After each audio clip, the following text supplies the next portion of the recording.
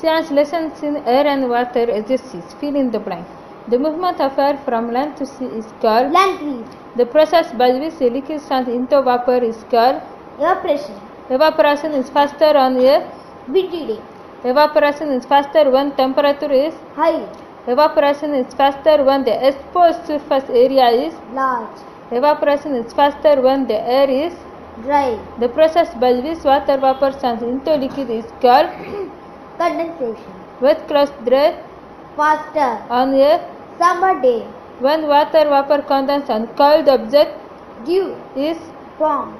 When water vapor freezes in the air it forms crystal of ice known as Snow. True or false? The movement of air from the sea to land is called land breeze. False. Evaporation is faster when the temperature is low. False.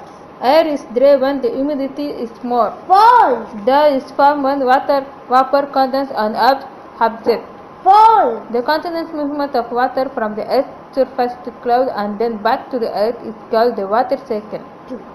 Must fall. Sea breeze. Daytime. Land breeze. Nighttime. Rain. Large and heavy drops. Dew.